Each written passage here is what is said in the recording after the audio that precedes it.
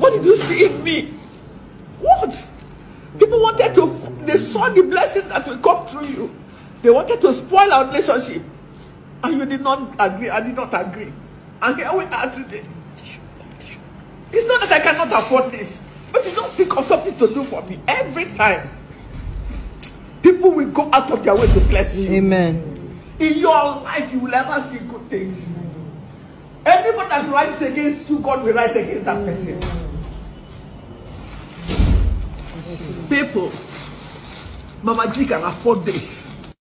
Hey guys, what's up and welcome back to my channel. So there is this video of Patient Ozokwor and Mercy Johnson that is making round the internet, and I say let me bring it to us.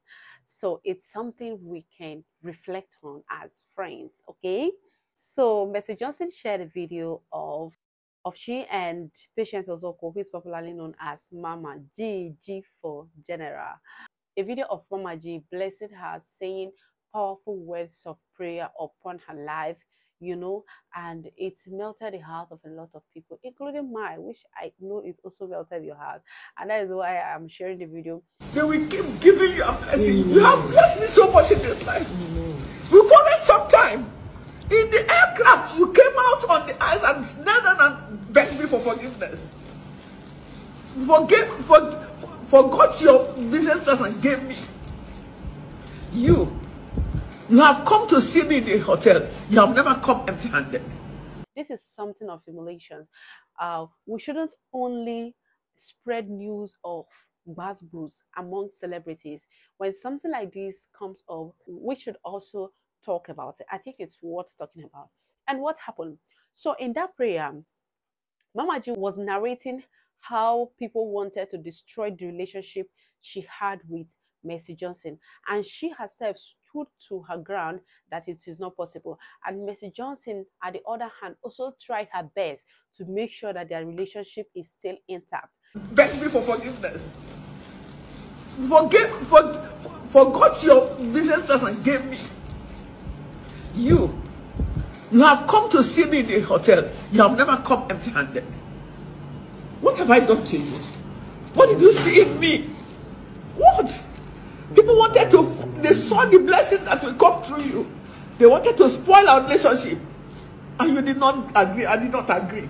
And here we are today.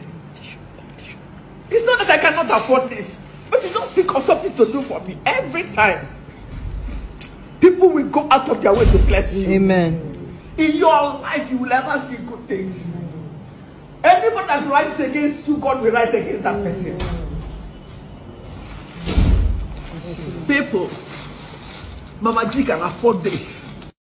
Even though the enemies came to destroy it, because they saw how beautiful the relationship is, and how much Mercy Johnson also blesses her with things whenever she comes around.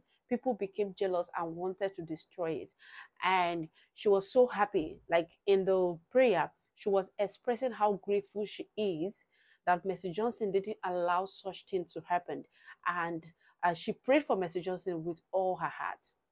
And such prayers are very rare. You know, some people go extra miles to gift elderly people just to receive their prayers, because we believe that prayers of an elderly person, you know, especially someone who is not related to you, it's a very big blessing. That is what I believe. I don't know about you though. You know, there are some people that when they say you have a kind of beautiful relationship with certain people, they become very jealous. They wish they are the one in that your position. They can go extra mile just to do what? Just to destroy it.